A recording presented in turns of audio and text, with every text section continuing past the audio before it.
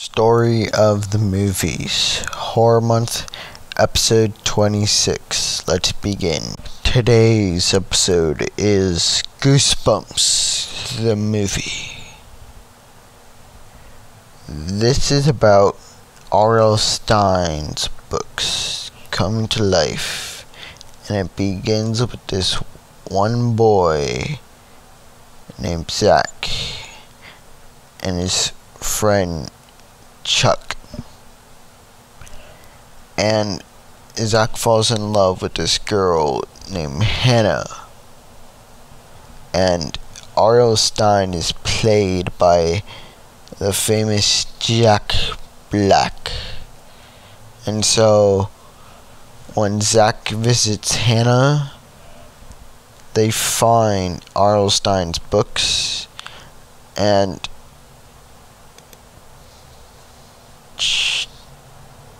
Chuck. Wait, no. Wait, they call him Chump, not Chuck. And so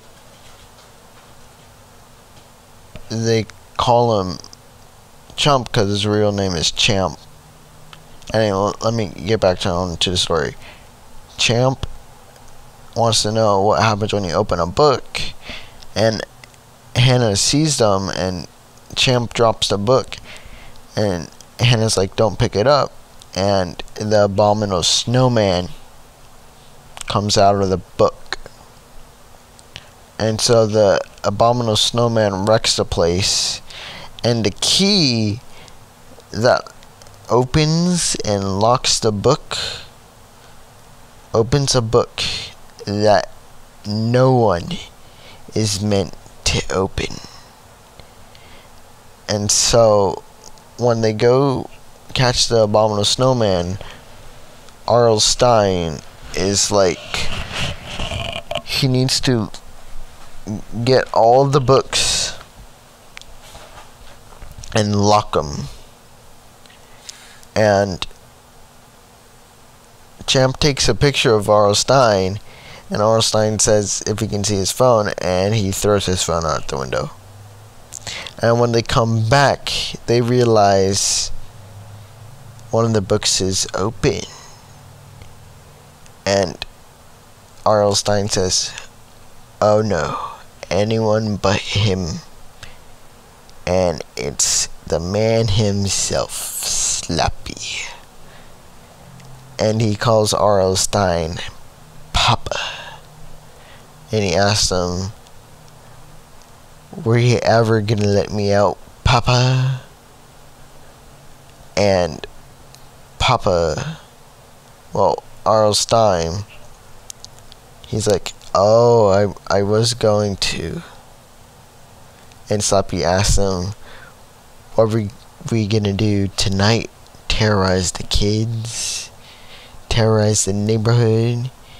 And R.L. Stine tries to grab the book so he can put Slappy back in it, but then Slappy realizes what his plan is, to trap him back in the book.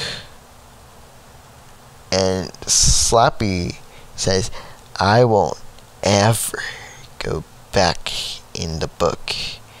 And he burns and he says, I ain't ever going back in that book.